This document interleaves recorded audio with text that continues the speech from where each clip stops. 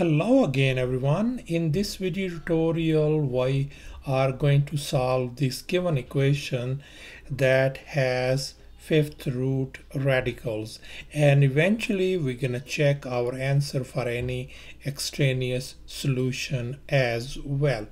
And before we get started, I want you to look at this fifth root. You see this number 5, small number 5. This is called an index, as I have indicated on the right hand side. This small number 5 is called index. And one more thing, the fifth root of an a can be written as a power 1 over 5. So both are same thing. The left hand side is in a radical notation and the right hand side is in an exponential form. So let's go ahead and get started with solving this equation. We want to isolate this radical, so that means we're gonna subtract 5 from both hand side.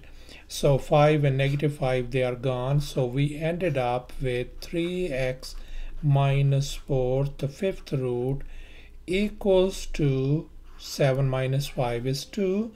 Now we want to take the power 5 because we want to get rid of this fifth root, and we will take power 5 on the right hand side as well. Now do you see this power 5 and fifth root, they undo each other. We ended up with 3x minus 4 equal to 2 power 5. That means you're going to multiply 2 5 times. That's going to give you 32. And one more thing, just keep in your mind on the right hand side that if you have a fifth root and if you take a power 5, that you will get simply that a. All right, so let's go ahead. We are pretty much done. We want to add 4 on both sides. So this positive and negative 4, they cancel out. We got 3x equal to 36. I want you to divide both sides by 3. So x turns out to be 12 as our solution. And finally, we want to check our answer, our solution, x equal to 12 for any extraneous problem.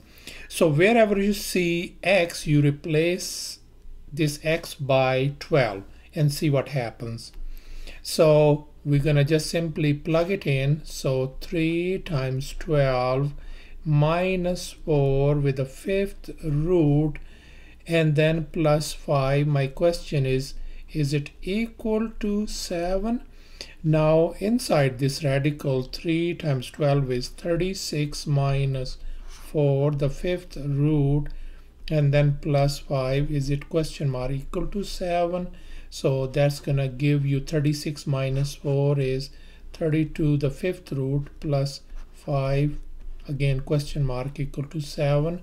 And now this is simply the fifth root of 32 is 2 plus 5 question mark, is it equal to 7?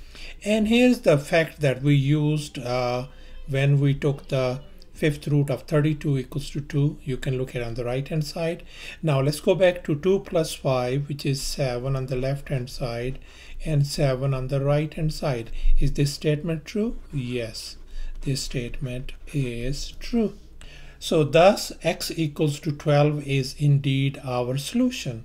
Thanks for watching, and please subscribe to my channel for more exciting videos.